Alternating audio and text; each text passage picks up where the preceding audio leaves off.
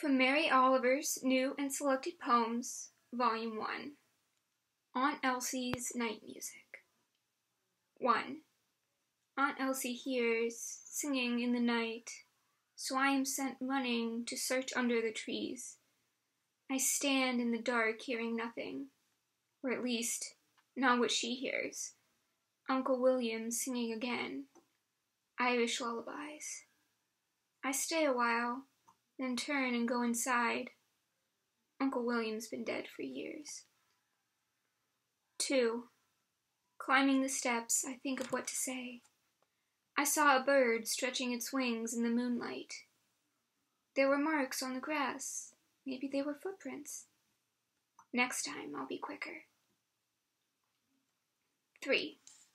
She's as wrinkled as a leaf you carry in your pocket for a charm and fold and unfold. She's so old there's no hope. She's so crazy there's no end to the things she thinks are happening. Strangers have taken her house. They have stolen her kitchen. They have put her in a cold bed. 4. It is summer. The singing grows urgent.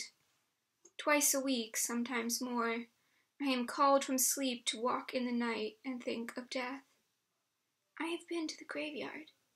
I have seen Uncle William's name written in stone. I snap off the flashlight and come in from the darkness under the trees to the bedroom. Aunt Elsie is waiting. I lean close to the pink ear. 5. Maybe this is what love is, and always will be, all my life. Whispering, I give her an inch of hope to bite on like a bullet.